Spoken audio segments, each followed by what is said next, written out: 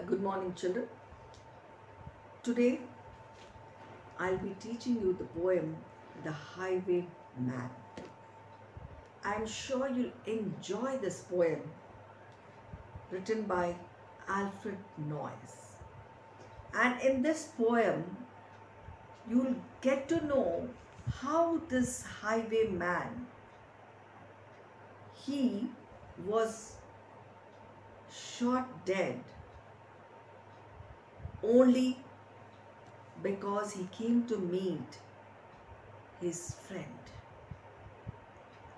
And a wonderful poem with lots of figure of speech.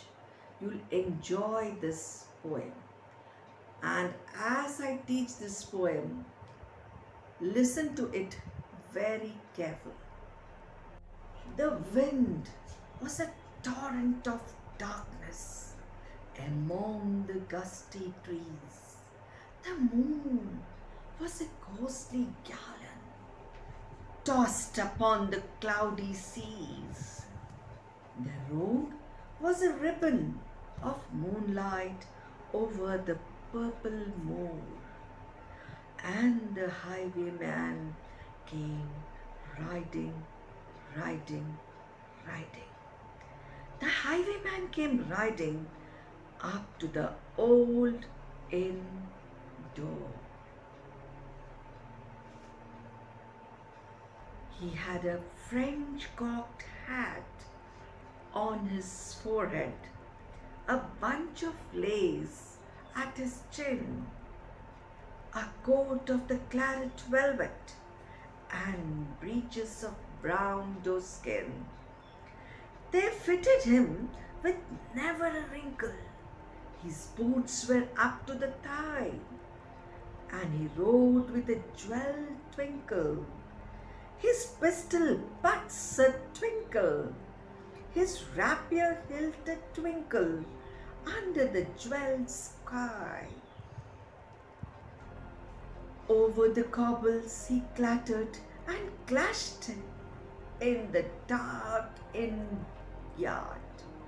He tapped with his whip on the shutters, but all was locked and barred. He whistled a tune to the window, and who should be waiting there but the landlord's black-eyed daughter? Bess, the landlord's daughter, plaiting a dark red love knot into her long black hair. And dark in the dark old inn yard, a stable wicket creaked, where Tim the ostler listened.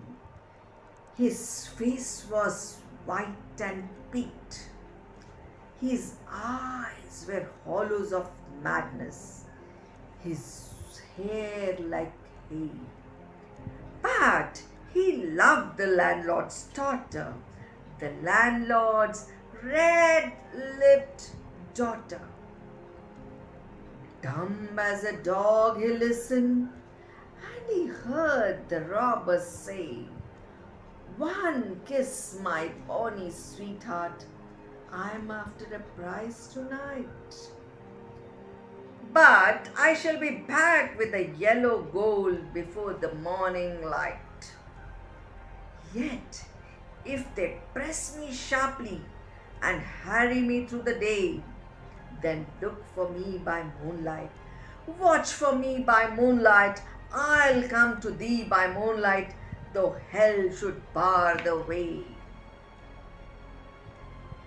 He rose upright in the stirrups. He scarce could reach his hand, but she loosened her hair in the casement. His face burnt like a brand as the black cascade of perfume came tumbling over his breast, and he kissed its waves in the moonlight. Oh, sweet black waves in the moonlight, Then he tugged at his rein in the moonlight and galloped away to the west.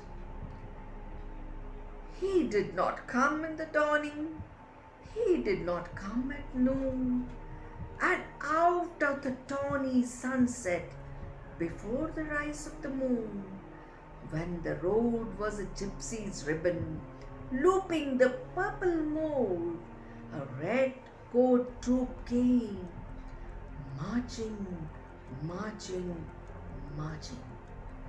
King George's men came, marching up to the old inn door. They said no word to the landlord, they drank his ale instead, but they gagged his daughter and bound her to the foot of a narrow bed. Two of them knelt at a casement with muskets at their side. There was death at every window and hell at one dark window. For Bess could see through her casement the road that he would ride. They had tied her up to attention with many a sniggering jest.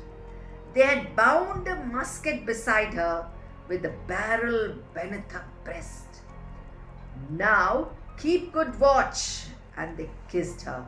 She heard the doomed man say, "Look for me by moonlight, watch for me by moonlight.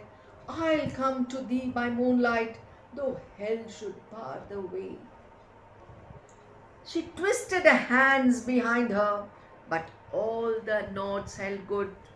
She reached her hands till her fingers were wet with sweat or blood. They stretched and strained in the darkness, and the hours crawled by like years.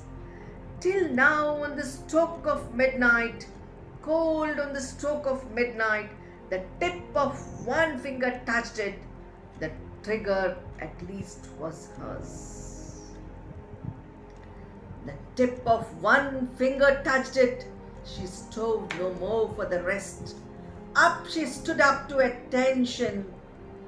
With the muzzle beneath her breast, she would not risk their hearing. She would not strive again, for the road lay bare in the moonlight, blank and bare in the moonlight, and the blood of her veins in the moonlight throbbed to her love's refrain.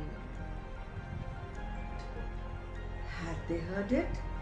The horse hoofs ringing clear, trot, trot, trot. In the distance, were they deaf that they did not hear? Down the ribbon of moonlight, over the brown of the hill, the highwayman came, riding, riding, riding. The red coat looked to their brimming. She stood up straight and still. Trot, trot, in the frosty silence. Trot, trot, in the echoing night. Nearer he came and nearer. Her face was like a light. Her eyes grew wide for a moment. Came and nearer. Her face was like a light. Her eyes grew wide for a moment. She drew one last breath. Then her finger moved in the moonlight. Her musket shattered the moonlight, shattered her breast in the moonlight, and warned him with her death. He turned, he spurred to the west. He did not know who stood, bowed with her head over the musket, drenched with her own red blood. Not till the dawn he heard it. His face grew grey to hear. How best the landlord's daughter, the landlord's black-eyed daughter, had watched for her love in the moonlight and died in the darkness there. Back he spurred in like a madman, shouting a curse in the sky, with the wide road smoking behind him and his rapier brandished high. Blood red were his spurs in the golden noon, wine red was his velvet coat. When they shot him down on the highway, down like a dog on the highway, and he lay in his blood on the highway with a bunch of lace at his throat. And still on a winter's night, they say, when the wind is in the trees, when the moon is a ghostly galleon tossed upon cloudy seas, when the road is a ribbon of moonlight over the purple moor, a highwayman comes riding, riding, riding. Thank you. Now, children, did you notice how sounding words are used in this poem? Which figure of speech is this? We call it onomatopoeia, the sounding words in English. Please write down so that you understand what figures of speech has been used in this poem.